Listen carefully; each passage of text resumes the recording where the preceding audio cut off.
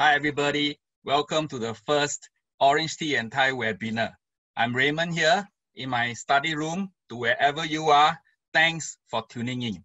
I hope that today I can share with you some insights for our property market in the midst of this COVID situation.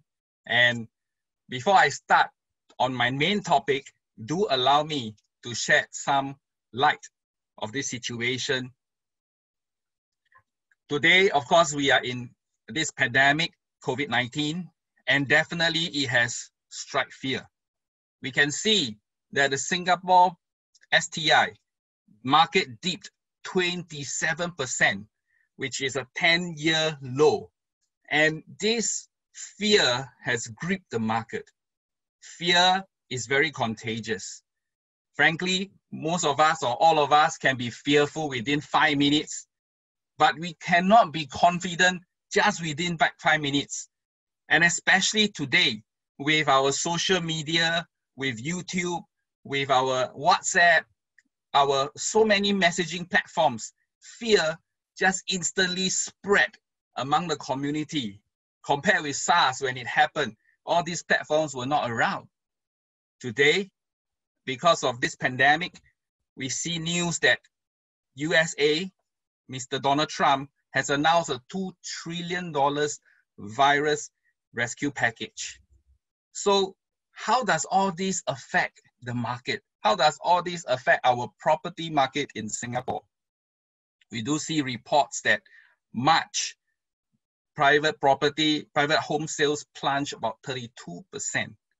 So today, definitely I will share some light of the current situation. Looking at 2 days ago, a report came out on our HDB market. HDB market volume and price dropped in first quarter. Our HDB resale transactions fell from 6,339 to 5,893 in the first 3 months. This meant a 7% drop in the first quarter and as compared to the last quarter. But yet, if we compare year on year with 2019 first quarter, this volume is actually still higher, about 21.9%.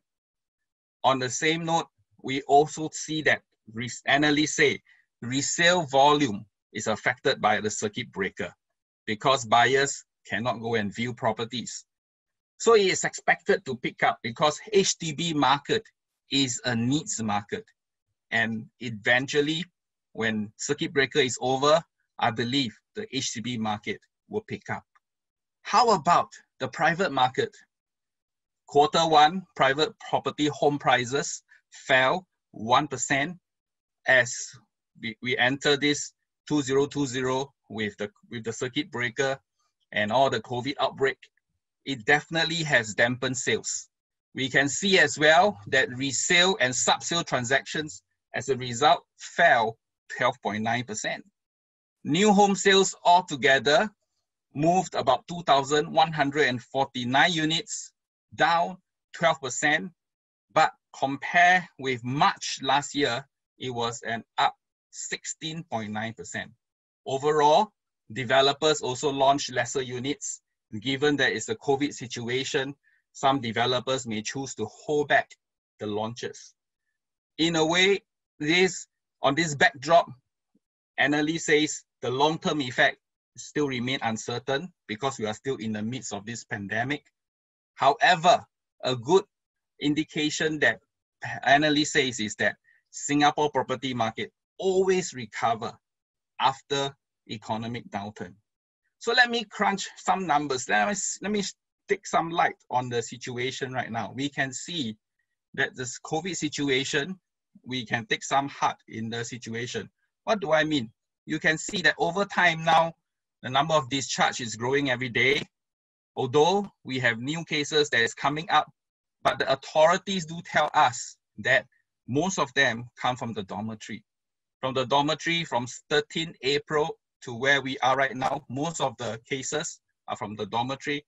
And of course, given time, I believe our government will put the situation in control. We can see as well that the circuit breaker is working because we can see that the import cases has dropped to 0 At the same time, local transmission is now just about 15 to 20 cases per day.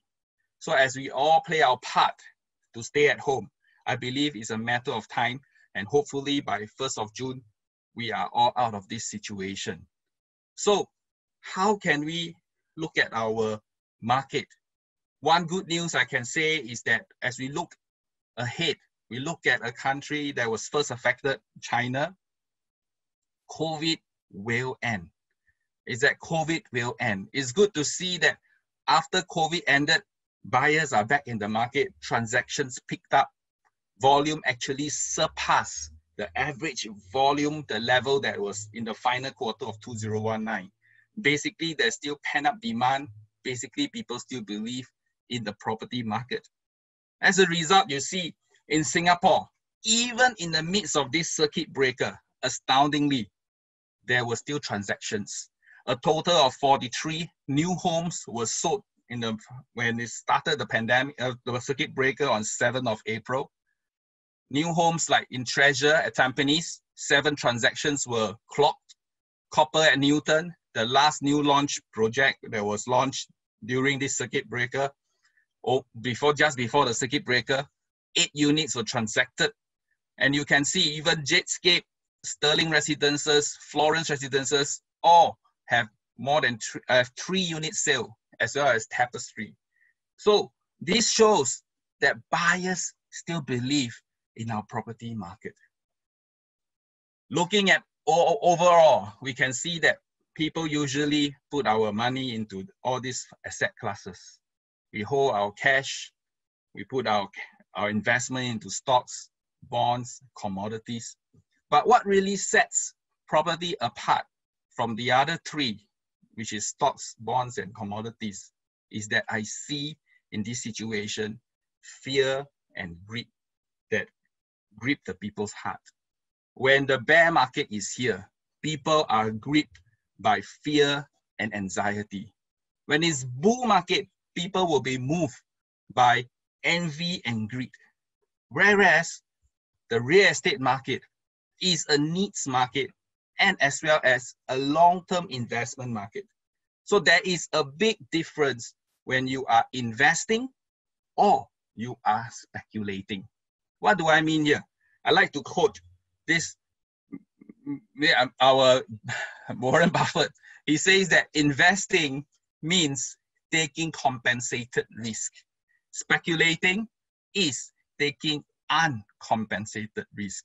See, most people, according to Warren Buffett, they ain't investing. A lot of people are speculators. When they put their money on stocks and shares in certain companies, they don't really believe in that company. They just merely put in because they hear say, oh, their friends say, oh, this company is going to do well. Oh, they hear say, oh, that company is going to get this project.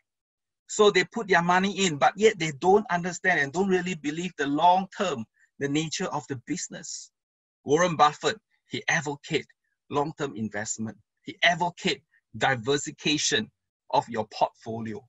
So he will also tell you when you invest, don't just invest in the industry that you are in, because when your industry is affected, you want to have investment coming in from other industry as well.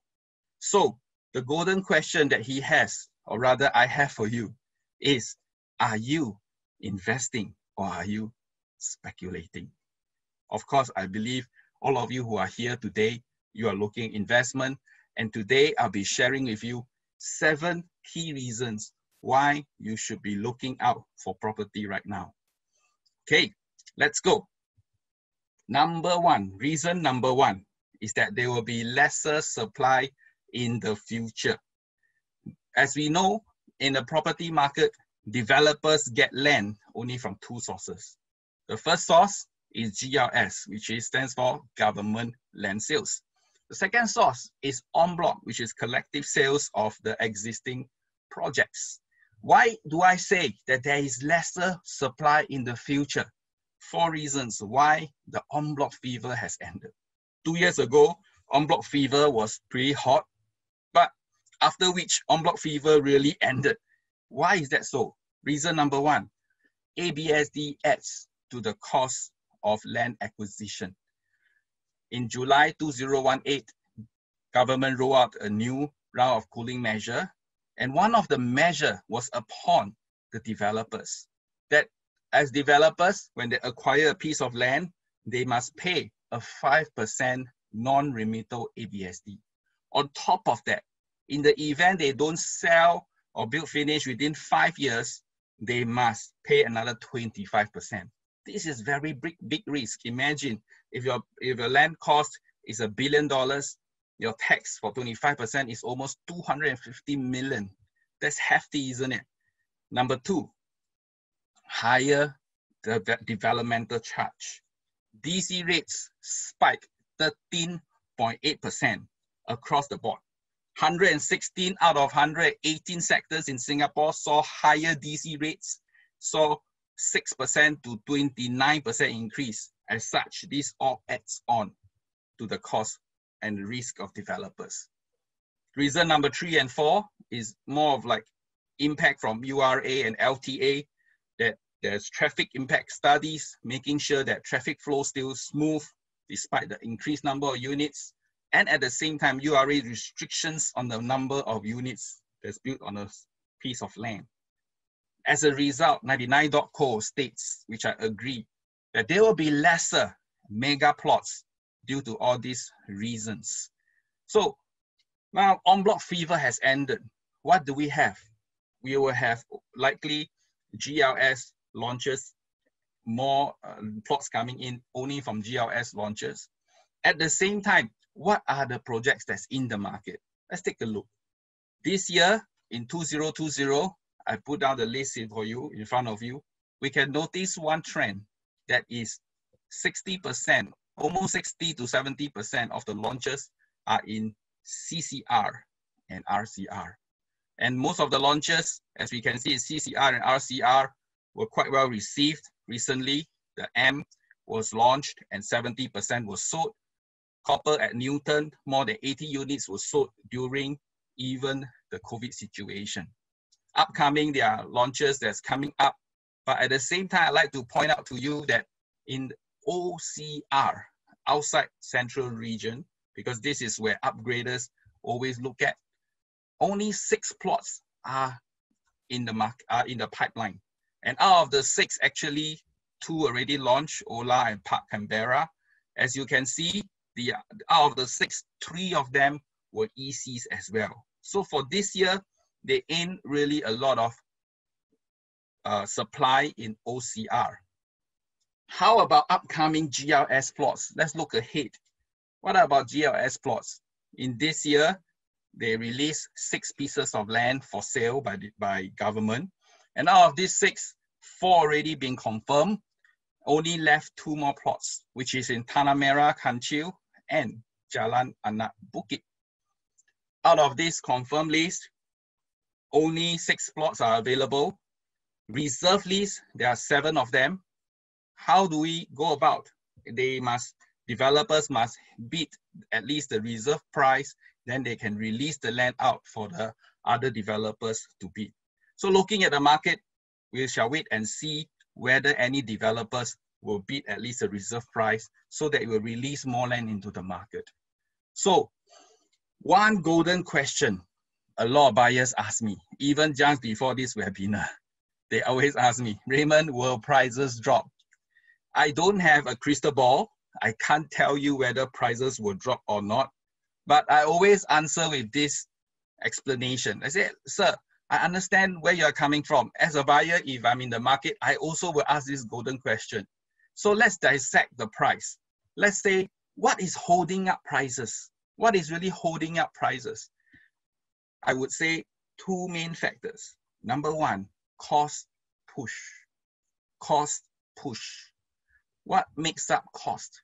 To developers, when they have to develop a project, they have land costs, they have labor costs, material costs, they have their overheads that they have to juggle with.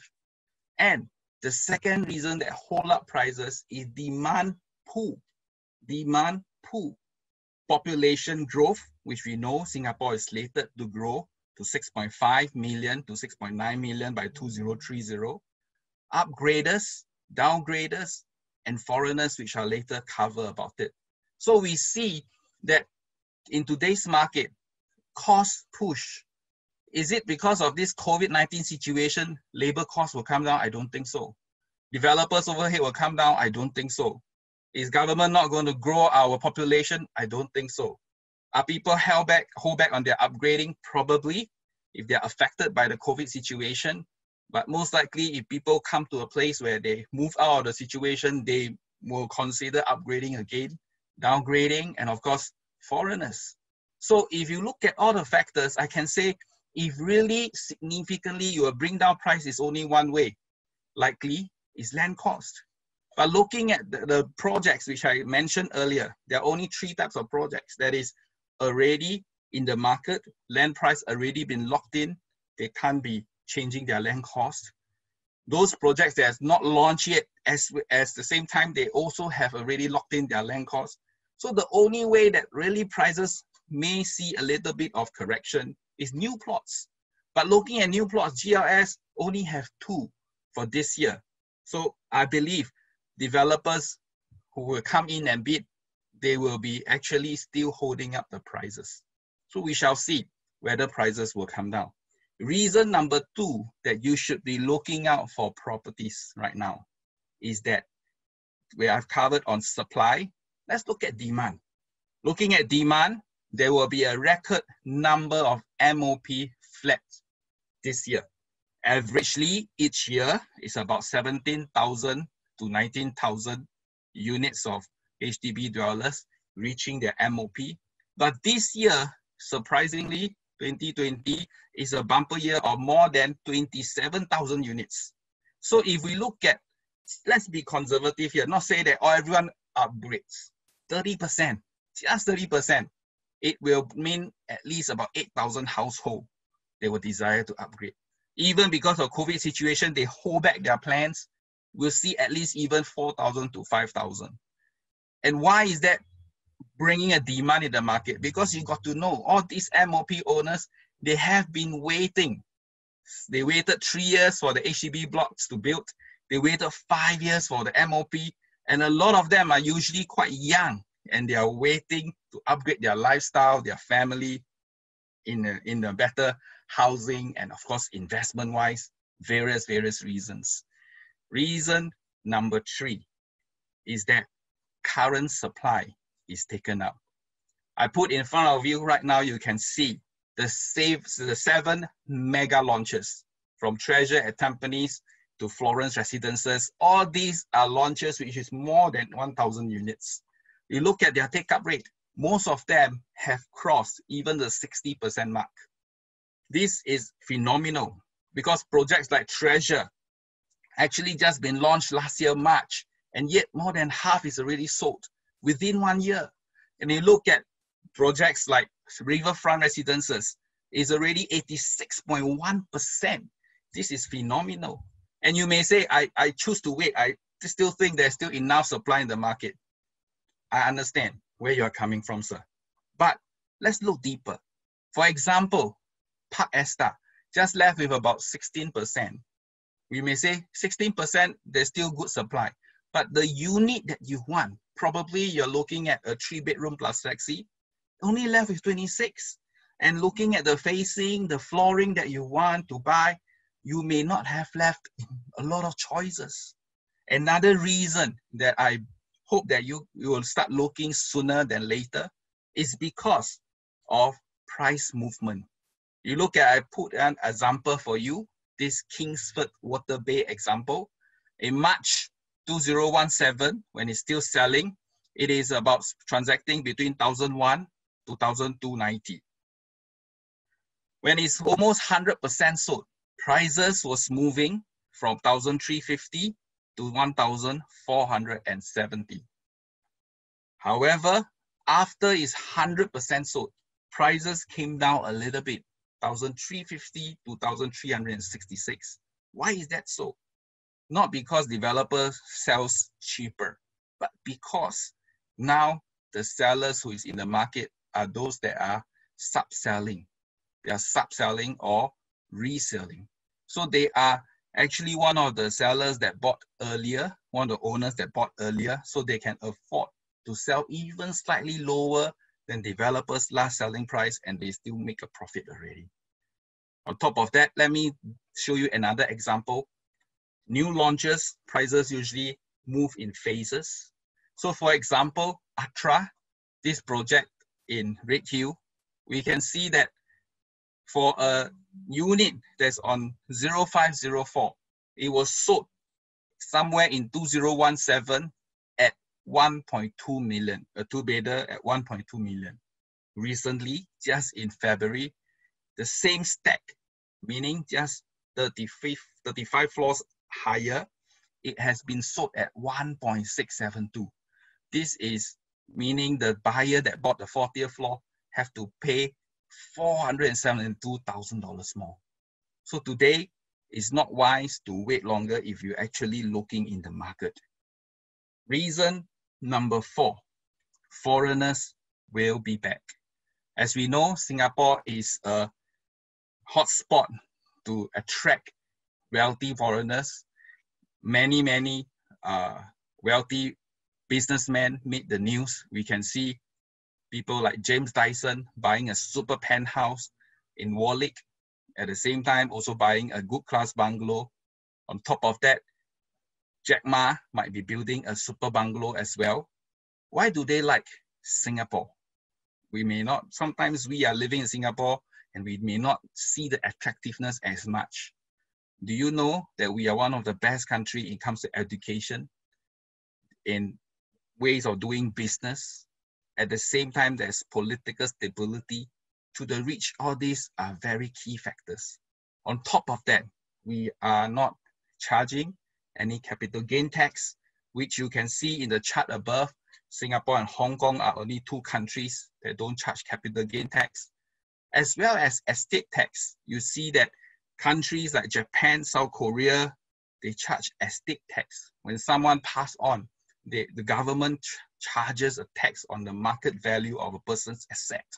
So that's why Singapore is a bright spot, a place where it attracts all these wealthy foreigners. On the same note, COVID-19 may also amplify the attractiveness of Singapore market. Singapore government has been very transparent and proactive in taking all the measures. As we can see, all the foreigners usually account for a lot of transactions in CCR. And after travel restriction is lifted, most likely, I believe, the demand will surge. Recently, just to share with you, 2 units were sold in Boulevard 88. These 2 units were 4-bedroom and bought by a buyer at $10 million each. Amazing, isn't it? Even in the midst of COVID circuit breaker, these 2 units were transacted. Reason number 5 that you should start looking at property right now is that you should leverage on low interest rates. With the current situation, most governments will be adopting the expansionary fiscal policy. What do I mean by expansionary fiscal policy? Basically, they have to spur the market. In order to spur the market, they have to do 3 things. Number 1, they have to increase their spending to create jobs. Number 2, they have to reduce their taxes. And number 3, they have to keep interest rates low. These will promote employment. These will promote trading. They won't be adopting contractionary. What is contractionary? Contractionary is only when the economy is inflation. There's inflation and they have to bring prices down. Then they have to reduce spending, increase taxes, increase interest rates. So looking at government, most government will be adopting expansionary fiscal policy. It will mean that our SIBOR, which is our interbank borrowing rate, will be kept low. How is it derived? It's derived by the lending and borrowing between FIs. At the same time, it is affected by US federal rates and liquidity in our banking sector. So looking ahead, I believe market will still be strong because one of the key reasons interest rate is low. Let me share with you an example here, make it more easier to understand. Let's say you take $1 million loan based on 30 years repayment schedule. If interest rates is as low as 1.63, the installment per month is about $3,513, out of which only $1,342 goes to paying your interest. And the good thing is that you are clearing $2,171 in terms of the principal amount. Comparing with if the interest rate is at 3.5, the installment will work out to be $4,491, and more than half actually goes to interest. You are clearing lesser principal amount. So it's not good for investor if interest rate is high. Just to share, for example, in Malaysia, just up north above us, their interest rate is about 4.55. So as an investor, it's good news for you that interest rate is going to stay low.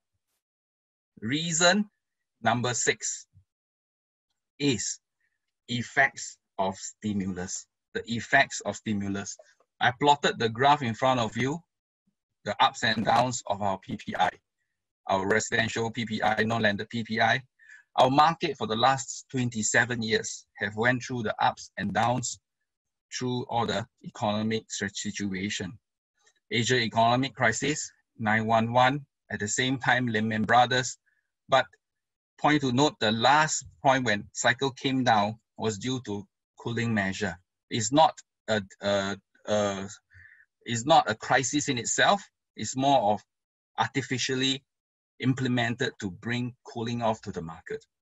So what does it tell us? What does this price index tells us? It moves through times for the 27 years. But if I plot the peak and the bottom of the graph, it shows one key thing, that over time, prices go up. So property is a good hedge against inflation because the money that you keep in your bank may not be able to hedge against inflation.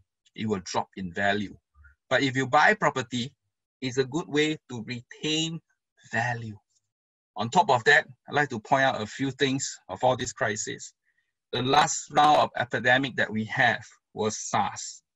After SARS, government made two major changes. The first major change was to decide to open up for casinos. Why? Because casinos create jobs. At the same time, government also had heavy taxes on the casinos. Number 2, second change is that they decide that we cannot stay at where we are in terms of our population. When SARS broke out, our population was about only 3.3 million Singaporeans. So they see that it's not able to sustain the economy in the long run. So that's why they decided to open up and draw more foreign talents into Singapore. These two changes brought forth, there was growth in the property prices. However, with Lehman Brothers happening, market dipped. And key point to note, it had a V-shaped recovery. The V-shaped recovery caused a 60% growth in the market within a short 4 years. Within 4 years, market peaked 60%, and government have to come in to introduce 7 rounds of cooling measure. These 7 rounds of cooling measure is 3 SSDs, 2 ABSD, and 2 LTV cooling measure. It's finally with TDSR, then they cool down the market. How much did they cool down? Cool down another 12%. 12% over a period of 15 quarters, almost 4 years. Then finally, people or buyers start to feel that market is not going to come down anymore. They start moving in. That's how we see that in 2018, prices peaked 7.9, and government has to introduce the 8th round of cooling measure with the introduction of ABSD. On a high side, it's actually very wise. Why?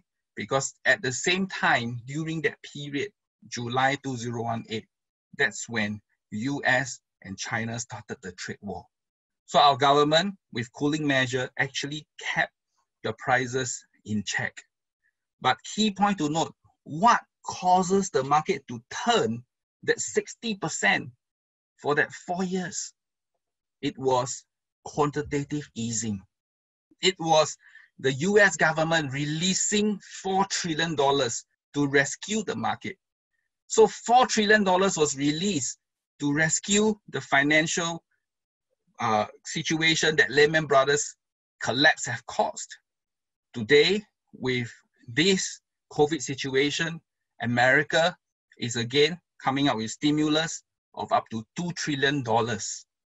And today, with this worldwide pandemic, it has caused countries, the G20 countries, to come and introduce fiscal stimulus to rescue the economy. As you can see, stimulus package will reinvigorate the economy by boosting employment and encourage spending. The downside of this fiscal stimulus is that there will be higher debts, but at the same time, more money in circulation. How does it affect us? I believe just like what Lehman Brothers effect did, because though COVID situation affected the market in this season, but the after effects of COVID will be this stimulus that's going to flow into the market. Money that comes into APEC, because Asia Pacific is where 60% of world's population is in. Money will definitely flow into this part of the world, which Singapore is in, and Singapore is a hotspot. Just for example, Japan has passed the stimulus package that's worth up to 20% of its GDP, that amounts to 108.2 trillion yen. Looking at this situation, definitely prices will go up. This is the after effect of this stimulus package. How about Singapore? How would Singapore react? I would say, I believe that our Singapore will rebound fast. Why is that so? Reason being, WEF have ranked us as the #1 most competitive economy in the world.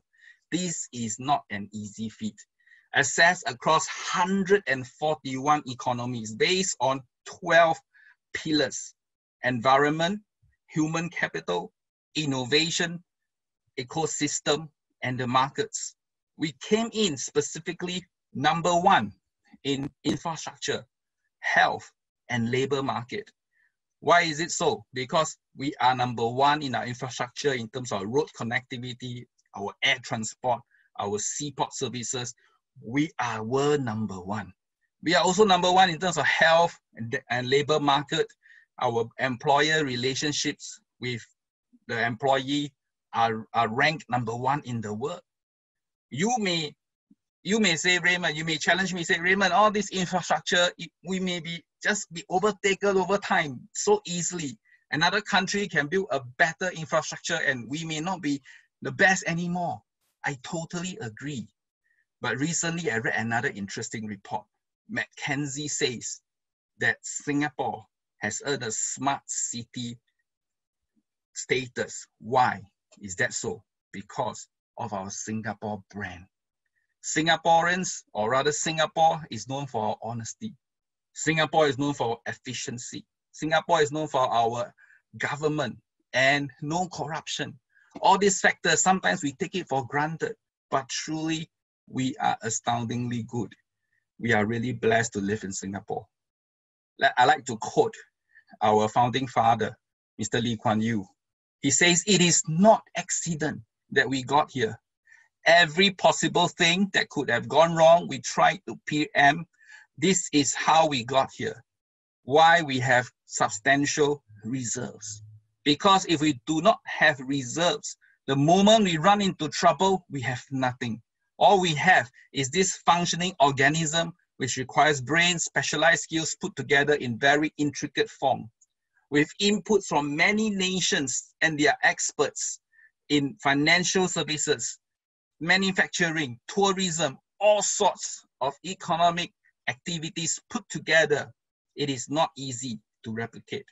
I consider this to be the best contribution I can make, the most worthy, worthwhile thing to do. Our founding father, Mr. Lee Kuan Yew, on strategic thinking and policy making. I feel so blessed to be a Singaporean. I've come to the last point for today, number 7, why you should be looking at property market, or rather properties right now, is that for planning purposes and there are attractive deals on the market. Today, making a property purchase decision is not easy because it requires a lot of planning, a lot of coordination with your family, working out. So there are a few steps, simple steps I'd like to point out to you. Number 1, work out your IPA, your in-principle approval with a banker to check how much based on your age, based on your income, they can support you with leveraging from the bank. Number 2, discuss with your family and loved ones. What are your needs? What are your wants? What children's schooling? So on and so forth. Number 3, engage an agent that can give you insights, that tells you what are the options available in the market and gives you the strength and weaknesses, a roll down of what all the things that they offer. Number 4, chart out the timeline because it's a process that takes months. Since all of us are in circuit breaker at home, let's all take good planning. Number 5, plan for decoupling and trust if needed, because some of us may choose to hold our property and there are ways that you must discuss with your agent. I believe they'll point you to the right legal advisor on how to achieve all this. And number 6, I can tell you one thing, though you are trapped at home, you can still visit show flats because we have a lot of virtual tours they're ready for you to take a look. And even in the comfort of your home, you can have a sense of how the property projects are. Last but not the least, there are attractive deals out there. Because of this COVID-19 situation, developers has also rolled out a series of discount programs that will help you to make a purchasing decision in the midst of all this among us. We can see, like Mayfair Modern, there's one price promo. Treasure, based on unit types, they give you discount. Jetscape, there's also a straight $8,000 discount given for 1-bedroom types. There are many more that you can speak to your agent. I believe they can show you some more options. In conclusion, today I hope the 45 minutes that I shared with you, I've given you some clarity in the midst of all this chaos. I always share with my customers that when we buy a property, it's probably the biggest investment of your life. You must buy with confidence. What is confidence? It's knowledge in your head and belief in your heart. I always have knowledge, knowing the situation that's ahead, not just what is happening around us, and also a belief in the market.